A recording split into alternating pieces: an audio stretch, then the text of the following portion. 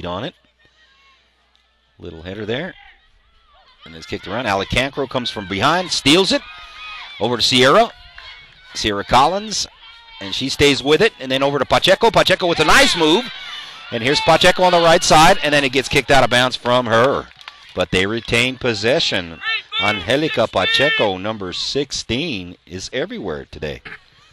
Alec Cancro, number 17, bring it in again. Here comes Alec.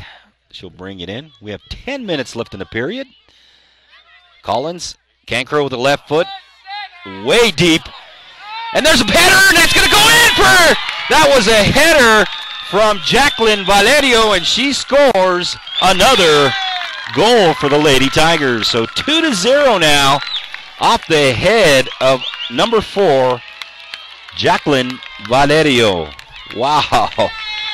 I didn't see that coming, but that was pretty good. I like that.